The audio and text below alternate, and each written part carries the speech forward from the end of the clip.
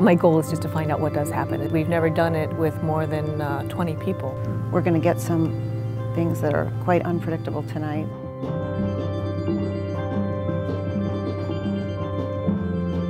She sent me an email asking me, maybe this was a crazy idea, but would I be interested in trying out some of these ideas with dancers, people who've been trained to be physically aware. I love ideas like that, so I said yes.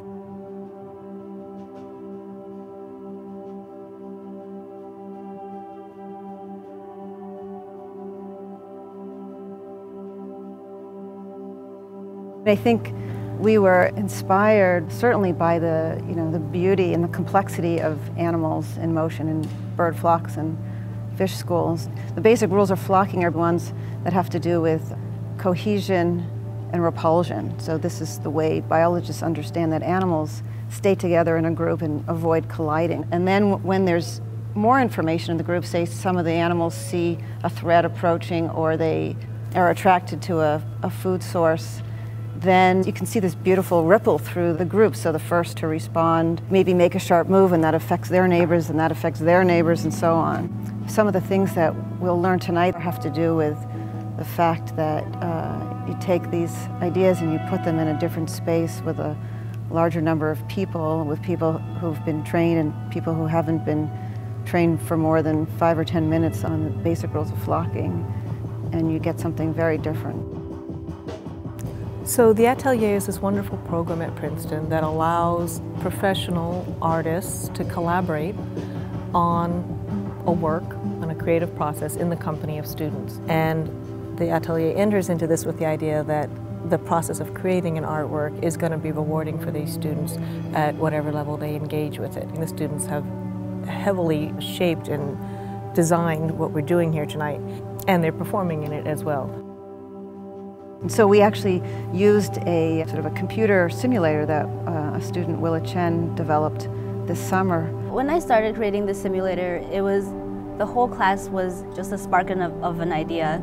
So I helped to shape the class in many ways as we experimented with dancers to see how they followed rules, how they responded to rules.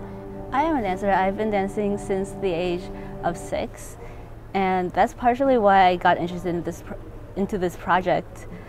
I thought, wow, I love dancing, I love computer programming, and this just combines the two perfectly.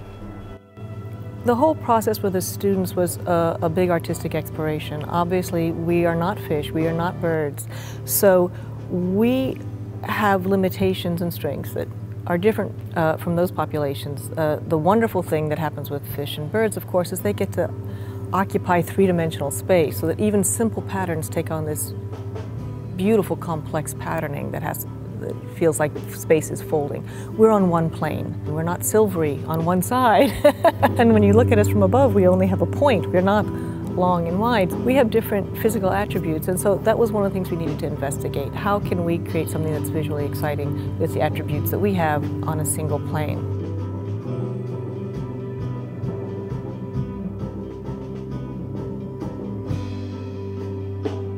This is a pretty rare opportunity to be able to have a creation supported of this nature in this university setting where you can take a risk on an unknown creative outcome with the support of students, and that be a course.